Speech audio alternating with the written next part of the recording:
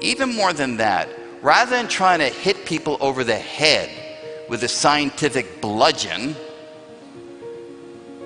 show people the wonder of a scientific worldview. Don't go negative, go positive.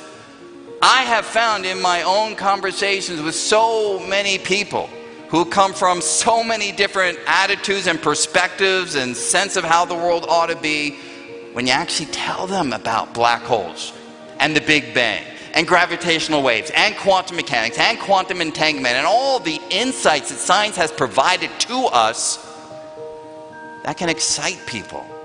It can get people to want to know more about that way of looking at the world.